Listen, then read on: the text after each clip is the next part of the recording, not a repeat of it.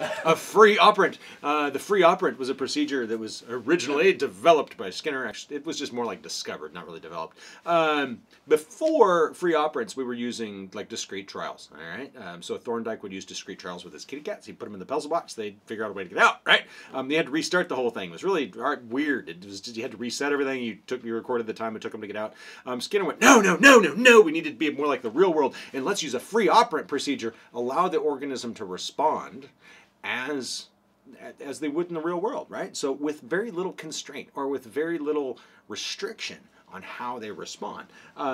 So the free operant can be emitted at any time. So think of the rat in the operant chamber, right? So the rat's in this thing, and they go up, they press the lever. They don't have to press the lever right now. They can wait a minute or 2 or 3 or 4 or 20. They can press it whenever the hell they want. They can press it a whole bunch of times. All sorts of stuff like that, right? So that's a free operant procedure. There's no clear beginning and the end with regard to when the organism is allowed to provide the response, as long as the context is set up to allow that to happen. But the behavior should probably be discrete to make it countable. So free operant, free to perform the response as needed. You do frolicking. All the stuff that you may do in the park is a free operant, I guess. Or whatever.